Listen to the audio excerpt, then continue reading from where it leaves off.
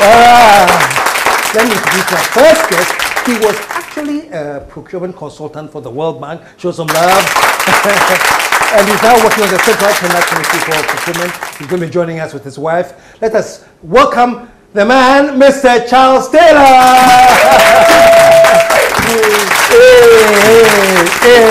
Please. And the wife is right here. Mrs. Taylor, show some love. There we go. All right, welcome to the show. Thank you very much. Yay, I see even your shirt shows some. But welcome to. Good to have you here. Thank you. You were actually with the World Bank. Yes, I was. Procurement consultant? Yes. Oh, okay. For 15 years. For 15 years? Yeah. Wow. At the Ghana office. At the Ghana office, yeah. Okay. And then you've moved now to the... I've retired from the World Bank. Retired? Yeah. And I'm doing some work for the Ministry of Finance. Okay. Yeah, which is procurement related. Okay. Okay. I'm the chairman of the Central Tender Review Committee. Okay. Yeah, okay. so... I know you have quite a track record in procurement. You established a school in Liberia? Yeah, the World Bank. The World Bank, okay. On behalf of the World Bank. On behalf of the World Bank? Yeah, I was part of the team that established the procurement school for Liberia. Okay. Okay. Sorry for my bias. I'll be talking to the lady later. We'll spend some time. Gender balance. You always, yeah. Oh, great. So now you're... Yes, I'm retired. My wife is retired.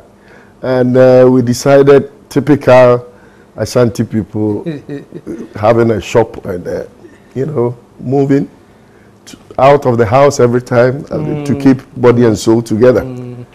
Yeah, so I was in Germany last year. Oh, okay. And I met these guys who are into winemaking.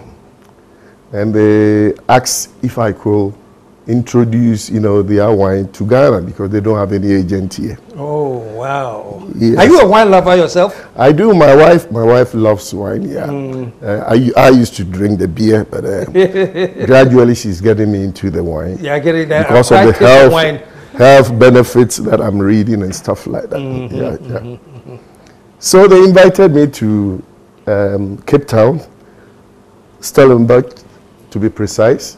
That's where they have their vineyard to do some wine tasting. And then they assured me that if I was interested, I could ship the first container in, which I have done, so we started the marketing. Yeah, I started as a salesperson and then moved into procurement. So both sides, So where did you start off in sales? Sorry? Where did you start off in sales? I started from W.A. Smith in the UK. Okay. Yes, I worked with W.A. Smith in Holborn. I worked in Sloane Square. Came to Ghana, worked with GNTC. Yeah, GNTC for 10 years. Yes, after 10 years, I went to Coca-Cola. You're doing sales? Yes. Coca-Cola, I was into materials management. And then I set up my own consultancy, Procure Consult. That's a concise supply chain management consultancy. And then the World Bank took me on as a short-term consultant. That's what you do, just 150 days. And then I moved into that, and I did that for 15 years. And I was in charge of projects in Liberia and Ghana. Yeah. So that's the time that you set up the school there? Yes. It's a brilliant school for procurement. And procurement is now on the front burner and it's now treated as a boardroom activity. So it helped them a lot. But I think now, as I'm aging, I want to bring my expertise home.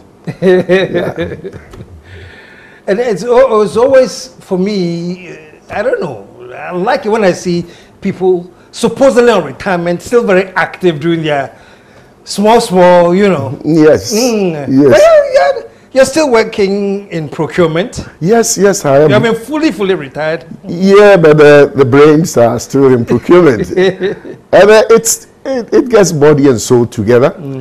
This is exactly the work I was doing at the World Bank, reviewing, you know, contracts and stuff like that.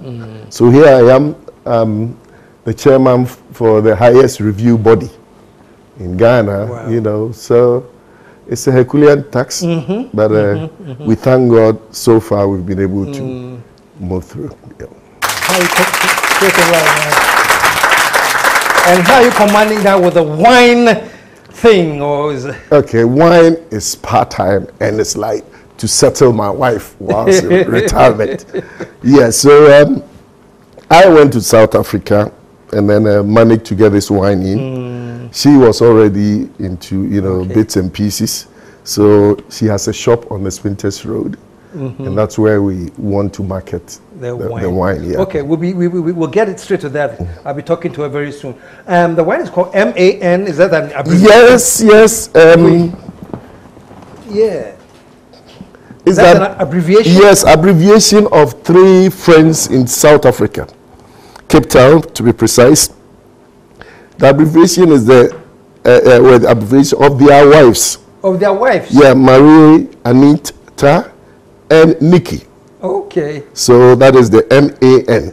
Okay. So there's no gender bias in that. It's all the initials of... It's man, but they're all initials of the wives. Yeah, so it's called Man Family Wine.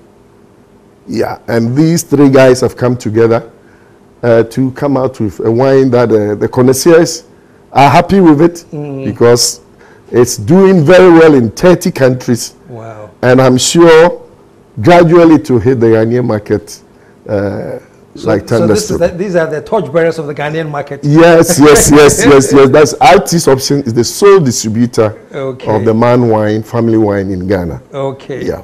And the name of the shop is? Artist Options. Artist Options. Yeah. Okay. Yeah. Okay. So we're going to go now and we're going to have a chat. Are you the managing director or director of Artist Options?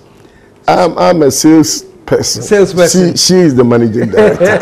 So I work for her. Okay. Right. So finally, folks, I told you I'll be talking to Etimun Chile. So, Mrs. Stella, welcome. Finally, we get to hear your voice. Thank you. And it's great. RT Options. Yes. And that's on the Spinters Road? Exactly. Okay. And that is the abbreviation, well, my name, my initials, Irene Taylor Options. Oh. But the I is omitted, so RT's Options. Oh, RT's Options. Yes. Exactly. Okay, we're on the Spinters Road. Between? High Sense and the Goyle Filling Station. Okay. Okay. I want the precise location because, you know, we have some wine lovers in Ghana who may be chasing you right from here. So great. So you have you tried MAN? He said you introduced him to wine. Yes. He was a beer guy. Yes. And you've been into wine for a while. I've been in wines for so long. I've been a lover of wine for God knows how many years. And wine, it's good. It's good. It has a lot of health benefits. I hear. Yeah, I hear. it does. The red especially? The red especially. It's made out of red grapes, which has a lot of antioxidants. And this helps with fighting inflammation and bringing down, reducing heart diseases, and even helps with cancers as well. So wines are good. Yeah, because I hear the French people, they actually goes with every meal. A meal, yes. Yeah. Yes. And they have the lowest heart rate ever. Yeah. Wow. And wines are not supposed to be drunk on empty stomachs. They are always good to have with maybe a little bit of cheese, olives, or some crackers to start with. And it's a good appetizer for your meals as well. So it helps. It's good. So it's not called MAN. It's just Man. Man family wine. Man. So you have tasted Man, and yes. what's the? You think it has an edge? It does. It has a lot of benefits. It doesn't give you the acidic effects that some wines do. This one is so smooth, and you don't even get a hangover afterwards. The next morning you are as fit as a fiddle. But wines will recommend shouldn't be taken too well. Like you can take it, but 1 glass a day for a woman and 2 glasses for male, which is perfect. And that's good for every person. And like beer, you don't see the same real wine. And to add to that, you know, wines, once they are open, should be consumed within 3 days. Oh, really? Yes. Once they are open? Yes, once they are open, should be consumed within 3 days. But you find people keeping them for a very long time and stuff like that. Should you put them in the fridge or? Yes, yes, yes. Once you're open, and even in the fridge, you have to consume within 3 days? Yes. You know, so that, what do you call it, at least you enjoy the taste of the wine. You know, we have 3 categories of wine. Wines that are made to be consumed immediately. And then wines that are made to be consumed within 1 year and 5 years. Oh, really? And then the wines that are supposed to be maturing as they age. Man wine is in the second group. You know, so you notice that the date of manufacturing is on the what do you call the bottle, and you enjoy the grapes, you know, with so one group is supposed to be consumed immediately. Yes. Don't wait time. Yes, but I mean, once you buy, you finish off. Okay. Yeah. And the second group within a specific time period, and then those that you can keep, and you know, but people do not know this. I didn't know this. Yeah. So they have wine, and they say, like, people I gave samples to. Somebody said, "Oh, I'm keeping it for Kwewu nest." Yes, no, give it to you, man, to try it now and let me know what is happening. This is not the type of wine you're going to throw it. Okay, you know, okay. Cellar and keep it for all. I've learned something new. I didn't know there was a difference between the ones you can just store and say this is. And so then many there's years also old. this argument about red wine that, you know, it's supposed to be served room temperature. In Europe, when we're talking about room temperature, we're talking about 11 degrees and stuff like that. Ghana room temperature, 27 degrees and whatever. And maybe the guy is keeping this wine in his boot. And at a funeral or something, he comes out, he says, "Hey, I have some red wine." Then they open it. That warm. And they start drinking. So people, especially ladies, do not enjoy red wine in Ghana. Because when it's warm like that, when you take it, you don't really feel the taste. It's supposed to a little bit cool. White wines are supposed to be chilled, ice cold. But the red is supposed to be a bit cool. So in Europe, they keep them down their cellars. We don't have that type of temperatures here. So if you are saying room temperature and then you drink it, the thing is hot. You know, so you don't enjoy it. So I will tell people, they should just put it in an ice bucket. Okay. Once they open it, put in an ice bucket with some ice, and you will enjoy the red wine. Wow. Yeah. Well, we are taking wine lessons today, man. This is all lessons for me to understand. Because I hear it a lot, you know. Don't serve wine chilled. No.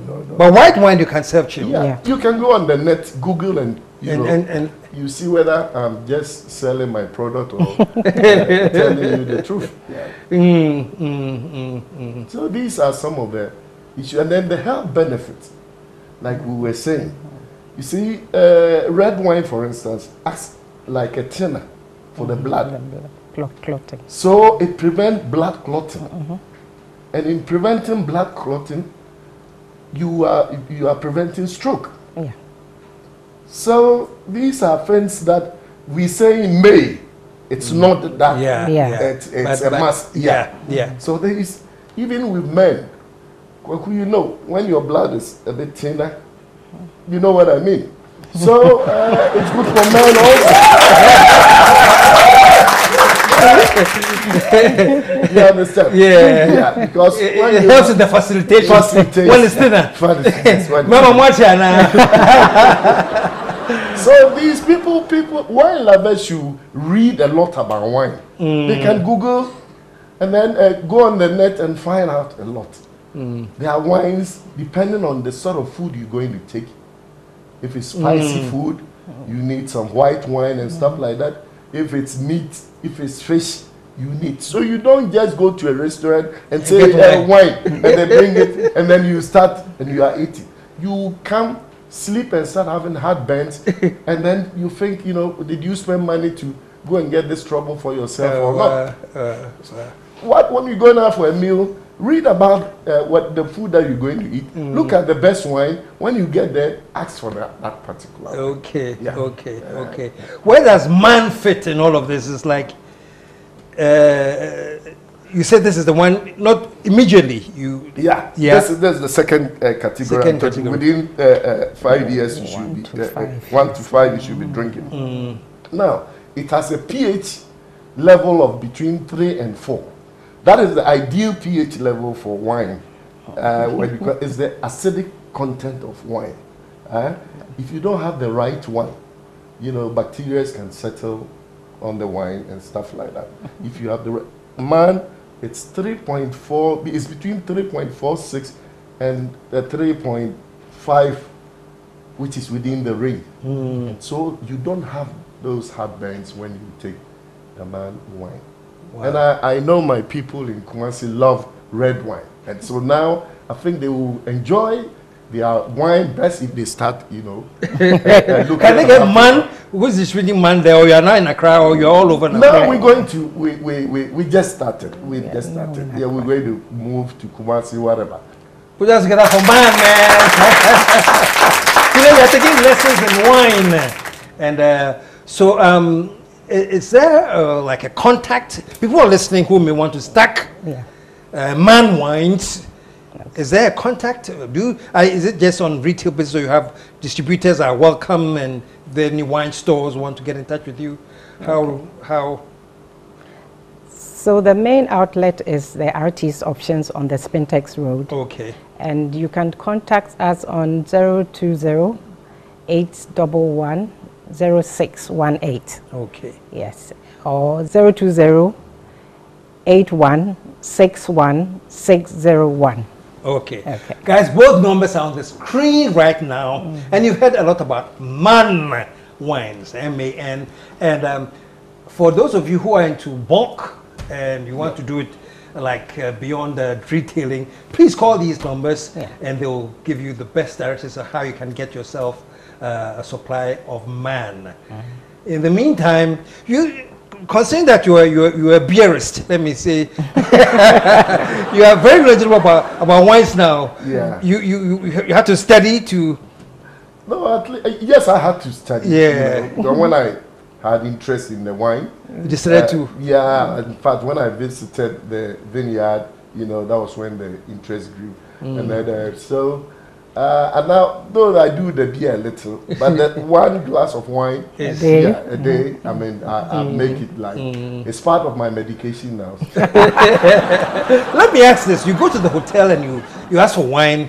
They don't just bring you wine. They give you a little for you to taste. Me, I'm like not a connoisseur. I'm like, it's good. What do you really look out for with that little taste? And is this just going through the motions, or you actually testing for something? It's always good to see your wine that they are bringing to you. Then when they open it, they pour a little bit. Then you sniff it. You are supposed to sniff to feel if it has the acidic feel of it. Then you can get that by sniffing. You can sniff it, and really? it will hit your nose. But if it's not a good one, you don't get that feel. Oh, really? Then you swirl it around to incorporate a little bit of air in it. Then you taste. That is when you get the good notes on your palate. Yeah. Wow. Yeah.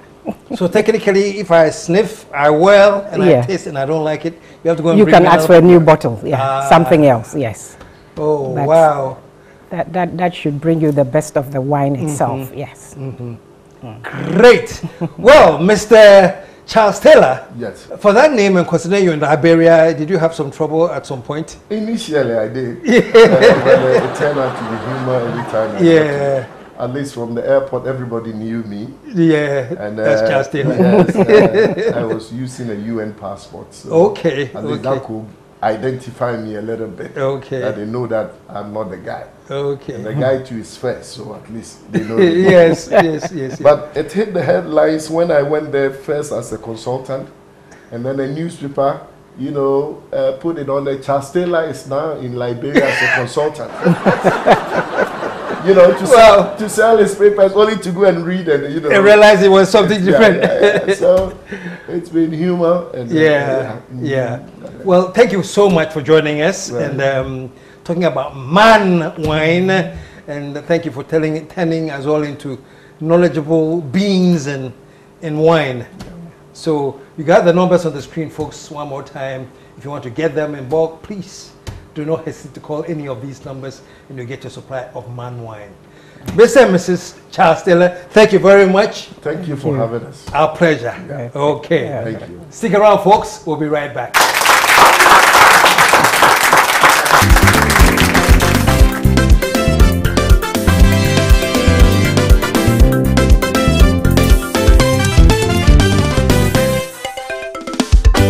The KSM Show.